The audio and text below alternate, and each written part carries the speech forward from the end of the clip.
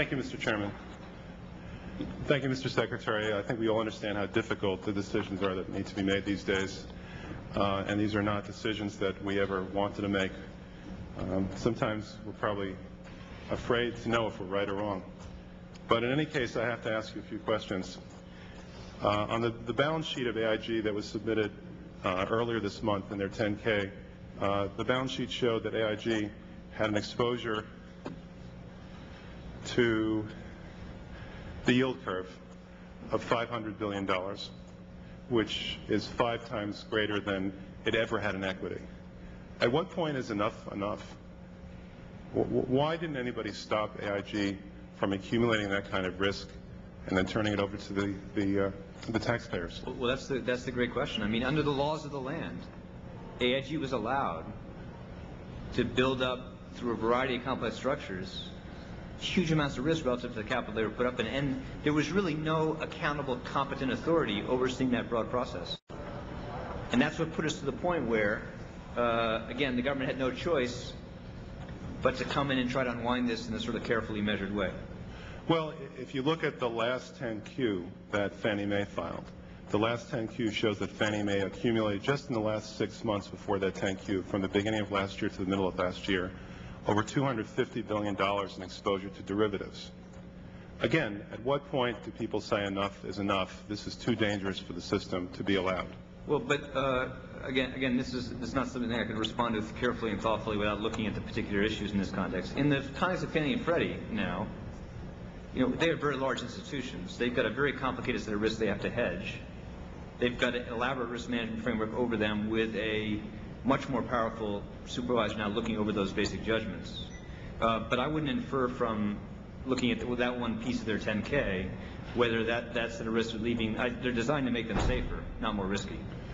Well, in fact, the total exposure at that point, in June of last year, for Fannie Mae was over $1 trillion, about $1.5 trillion of exposure to derivative. Is it fair to say that contributed to its failure? And if so, at what point should someone have said enough is enough? Again, Fannie and Freddie were also not under a appropriately sophisticated oversight framework with adequate powers prior to the legislation Congress passed last summer.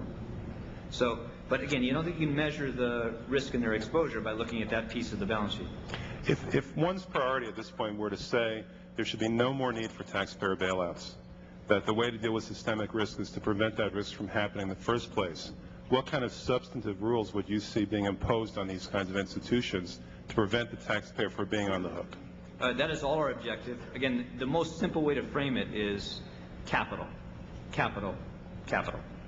Capital sets the amount of risk you can take overall.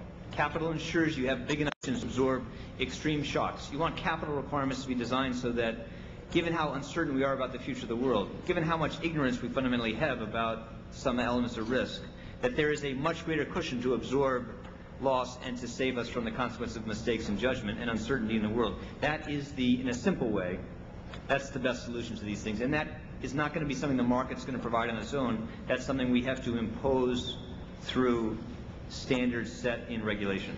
Is it fair to say that if an organization like AIG had been subject to margin calls, things never would have gotten as far along as they did and we wouldn't have had this kind of exposure today? I'm not quite sure that's fair, but you're right. You want to make sure that the margin regime, too, margins like capital, just to use a simple thing, you want to make sure that institutions like AIG hold much more capital against the risks they're underwriting and are exposed to. And you want to have, in derivatives in particular, you want to have a margin regime that is also much more conservative.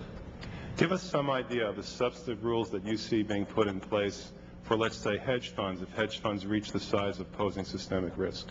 If an entity that is not now a bank were to rise to the point in the future where, because of its structure, because of how connected it is to the system, because of its relationships that roll in these markets, it could pose systemic risk, then in our judgment, they should be brought within a framework similar to what we're going to impose on large, complex, regulated financial institutions. And that means a fully elaborated set of capital requirements on liquidity, on risk management, that are applied and enforced on a consolidated basis by a competent authority. And does enforcement really mean that at some point somebody's going to say to an institution like AIG, enough is enough? Absolutely. That's what the great virtue of a capital requirement is. It does constrain the amount of risk you can take. And the great virtue of the elaborate structure we have in place for banks in fiducia is it forces intervention if they get to the point where capital lives. Thank you, Mr. Secretary and Mr. Chairman. The gentleman from California, Mr. Royce.